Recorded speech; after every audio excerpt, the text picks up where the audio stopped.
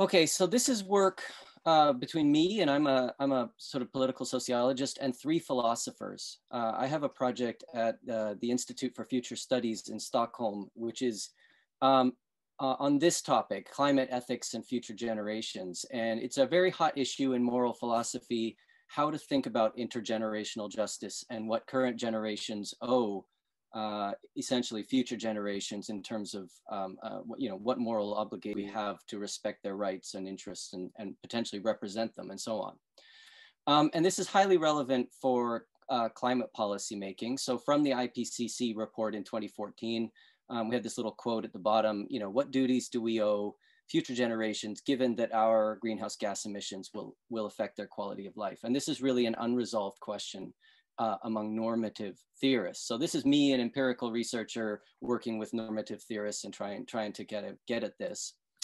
The paper really has three sort of backgrounds. So the first background is this moral philosophy question of what moral duties we owe to future generations, and in the context particularly of climate change, but not only climate change.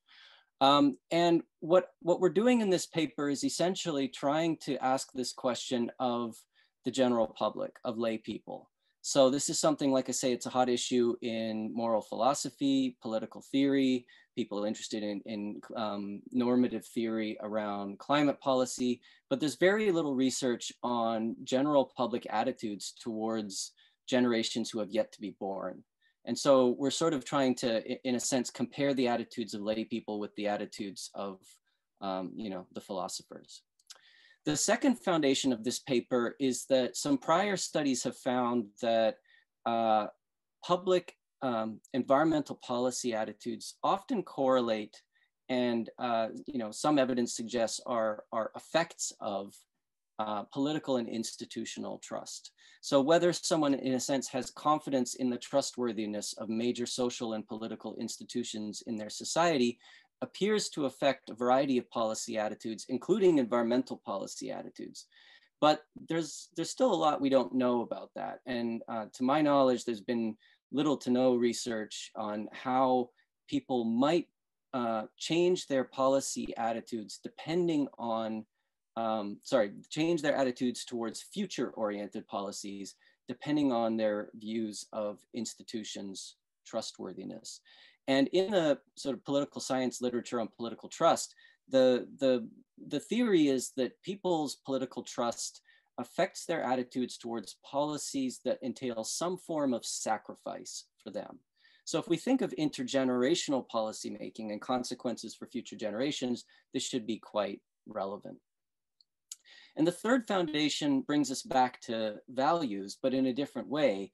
And that's a literature on environmental attitudes and pro-environmental behaviors that sees, in a sense, environmentalism as resting on a foundation of altruism. So environmentalism is basically almost a personality characteristic or a disposition to be more concerned about the rest of the world than just yourself. So essentially the main question of the paper is, is support for climate policy shaped more by values on the one hand, concern for future generations, perhaps a sense of altruism, or on the other hand, by beliefs, and particularly beliefs about the trustworthiness of major social and political institutions in one's society.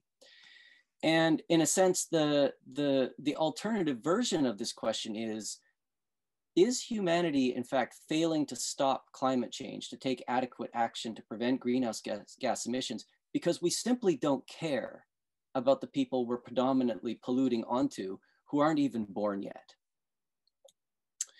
So just a little more background before I get into the specifics of our project. The existing literature gives us a little bit of insight, but not a huge amount, about how people think about future generations. There's some research, for example, on discounting, including in economics. The merits, I would say, of those sorts of studies generally are that they give you a kind of quantitative estimate of what people's discounting rate for each additional year into the future is. But I think they also, in a sense, abstract from the world in some ways that, on the other hand, are a little bit of a weakness. So as you'll see, we're going to kind of ask people a bit more directly, but on the other hand, our quantification is sort of quite weak. So I think there's just different ways of kind of coming at this question. With respect to policy making for the long term, and particularly in the context of environmentalism, there's some work in economics by Boyce, who I think phrases the point or articulates the point really well, that one of the reasons why we have pollution at all is that we can externalize our environmental costs on people who aren't here to defend themselves, i.e. future generations. And we also know that psychologically, if you ask people about problems like climate change, they see climate change as having risks, but for people who are far away spatially, socially, and temporally. With respect to distrust, we have a very different kind of approach to public attitudes towards environmental policies. People don't have confidence in the public authorities to implement and design policies fairly, to not waste money, to not squander tax resources if we're talking about a green tax or so on.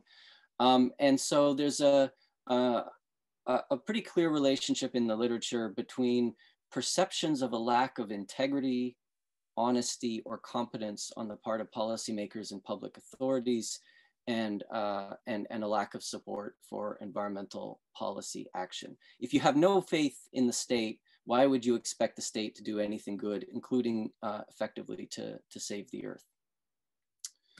So we have data from short original surveys in 4 countries, Sweden, Spain, South Korea, and China. We got about 1,000 respondents from Ipsos web panels among adults in these 4 countries. We wanted the diversity of countries from different kind of cultures, different levels of trust, given what I've just told you, and so on.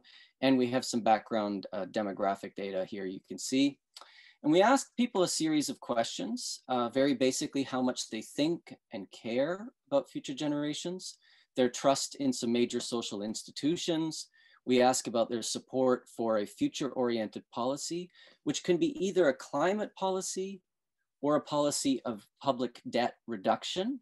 And that can be either unspecified or specifically a tax policy, or specifically funding for new technology in the case of climate change, or cuts to spending in the case of debt reduction. And we simply wanted to see if attitudes towards climate policies in this future-oriented sense are unique, or maybe they're actually not that unique. And so we picked 2 different policy areas that are quite different. We also asked people about their confidence in policies' effectiveness, their optimism about future standards of living, and people's willingness to sacrifice for future generations. So what we're effectively going to do is we're going to correlate people's support, we're going to regress people's support for future-oriented policies on their concern, their subjective concern about future generations, and on their trust. And we're going to run a horse race. We also have a couple of experiments in here, which you can see here. We've got people randomly assigned to different versions of the question about policy support and different versions of the question about confidence in policies. So this is not going to feature particularly prominently in the results I show you, because this was more of a check again on whether the results we get differ depending on the specific way we kind of ask the question. So we gave people a bunch of different forms of the question, and I will show you the differences in people's responses to these things. They are a little bit telling, but the differences for the most part are relatively small. And what we didn't find were any major differences depending on how we ask the question exactly, and the patterns in the regression coefficients that we got, as I'll explain. And the final thing I'm going to show you as a result is a sort of crucial test to see how we should think about the relationship between people's beliefs about how standards of living, human standards of living, are going to evolve in the future, and their willingness to sacrifice for the benefit of future generations.